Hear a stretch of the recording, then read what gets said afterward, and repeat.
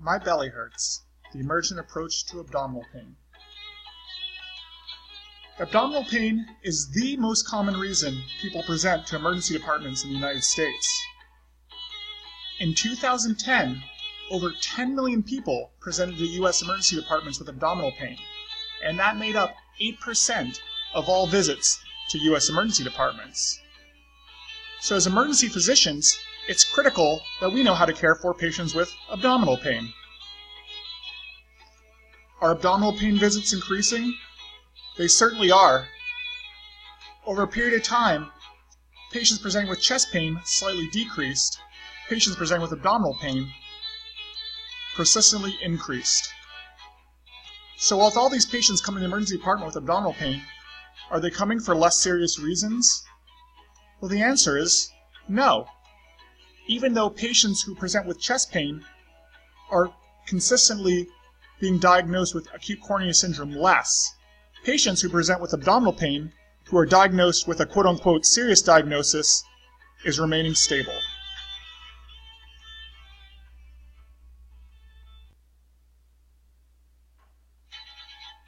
Therefore, it is critical that we know how to appropriately evaluate the acute presentation of abdominal pain. Of all the chief complaints, abdominal pain might be the one in which a good history and physical is the most important. We need to use our history and physical to direct us in our workup and our management. So let's talk about some key components of the history and physical in patients with abdominal pain. First, the quality of pain. Classically, abdominal pain can be thought of as visceral, which is dull, aching, poorly localized, compared to somatic pain, which is sharp and well localized. If you think about the things that cause these types of pains, it can help lead you to a diagnosis. So, for patients with visceral pain, they're usually having some sort of process that's causing stretch, distension, or contraction, or maybe even lack of blood flow to an abdominal organ. That, compared to somatic pain, which is caused by peritoneal irritation. That can be done by inflammation of an organ or the pooling of blood and fluids. So think about the type of pain, and it might lead you more towards a diagnosis. Also important is the onset of that pain. Is the pain sudden onset? Well, if it is, it may be due to rupture, twisting, and perforation. What I like to think of as the snap, crackle, and pop of abdominal pain. So rupture could of course be a vascular event such as a dissection or a AAA rupture, or an ectopic rupturing. Twisting, of course, can be volvulus of the intestine or torsion of the testicles or the ovaries. And of course, perforation is self-explanatory. More gradual onsets of pain can be seen in obstruction and infections such as diverticulitis. Finally, intermittent type pain is seen in colic, which can be, of course, biliary or renal, and can also be seen in intestinal spasms.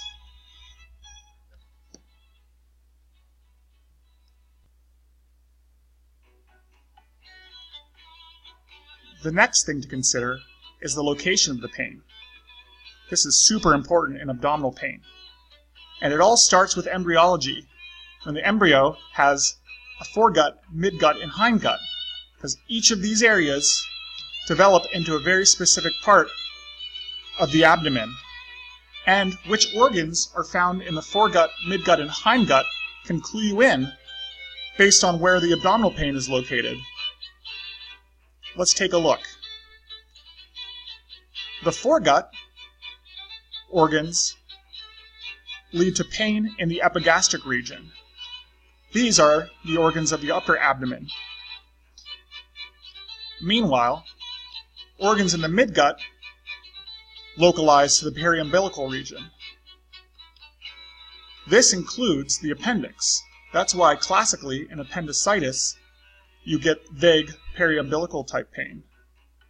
And finally, organs that develop from the hindgut cause pain localized in the pelvic region. when it comes to the exam, don't forget to include a GU exam when necessary. Remember, in men, testicular pathology can often present as lower abdominal pain.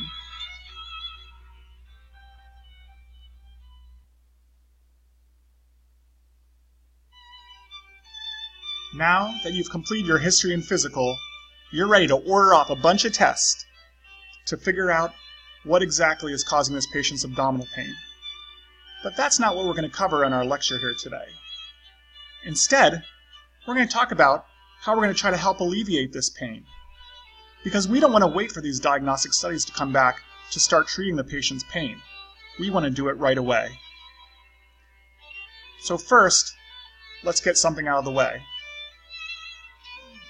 Giving pain medications to a patient does not harm your ability to make a diagnosis. This is a long-standing myth which has been debunked over many, many years and many, many studies.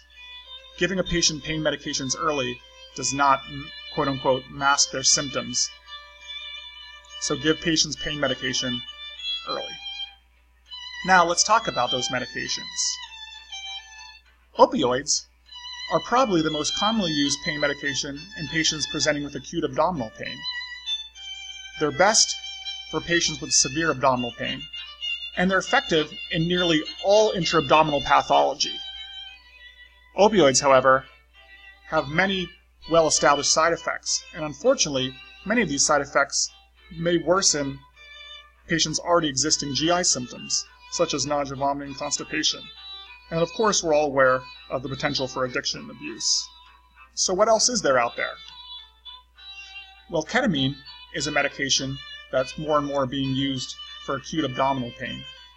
There's really only one study that shows the use of ketamine in severe abdominal pain in the emergency department. But there have been many studies that show its use in the perioperative setting, especially in patients with severe abdominal pain who are opioid tolerant. Ketamine has its expected CNS effects when given at a subassociative dose, but is usually very well tolerated. NSAIDs can be used in the treatment of abdominal pain, and there's two specific situations in which they're very good, and that's biliary and renal colic. Studies done on these patients have shown NSAIDs to be as or more effective than opioids in the treatment of these conditions and should be considered a first-line treatment. NSAIDs, of course, can worsen conditions such as gastritis and can exacerbate GI bleeding and should certainly be avoided in patients in which these are concerned. Next is acetaminophen.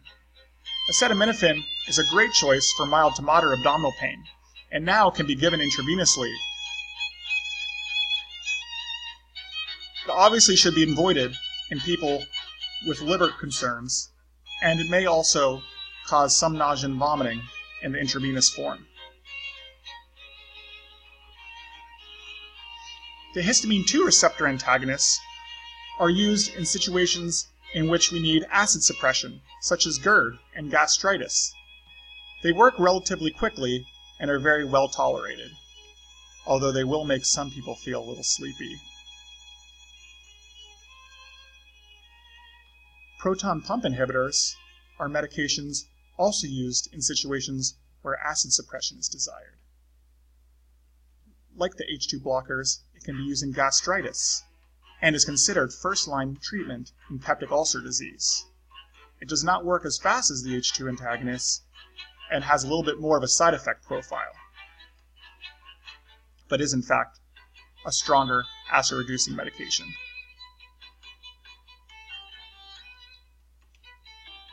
Antispasmodics, such as dicyclamine and Donatol, which contains multiple different medications, are used in patients with intestinal spasm, such as those seen in irritable bowel syndrome, and can be used in both biliary and renal colic, although are thought to be less effective than NSAIDs and opioids. The antispasmodic effect of these medications is because they are anticholinergic medications. Because they're anticholinergic medications, they do have an expected side effect profile of dryness, constipation, and dizziness. Finally, lidocaine is a medication which is starting to become popular to use in patients with abdominal pain as an adjunct to opioids in the perioperative setting. It's shown to have effect in the treatment of renal colic, and one case reports lidocaine working effectively in a patient with a bowel obstruction.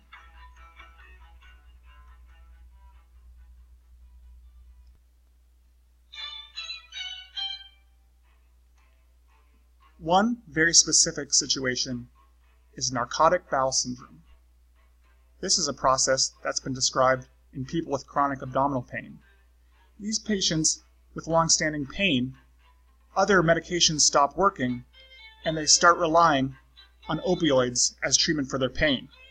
Of course, we know that with opioid use, you can get problems with GI motility, including constipation, nausea, vomiting, and even ileus. And when these occur, you have worsening of abdominal pain. When the abdominal pain worsens, people require escalating doses of opioids, and a cycle ensues. This can be a very difficult cycle to break. In the emergency department, we may not be able to solve these patients' narcotic bowel syndrome in our short amount of time with them, but there are some things we can do.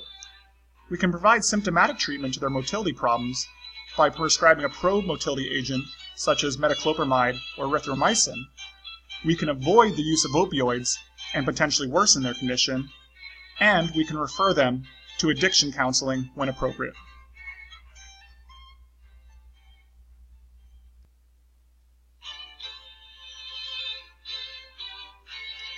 So in conclusion, today we talked about the emergent approach to abdominal pain.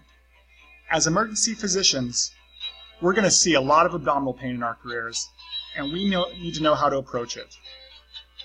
The best way to do that is with a good history and physical. That way, we can use our findings to direct our workup and to determine our management. And as for that management, we should treat abdominal pain early. We shouldn't wait till we get test results back, but treat it with an appropriate medication as soon as possible to alleviate our patient's pain. Thank you for your time.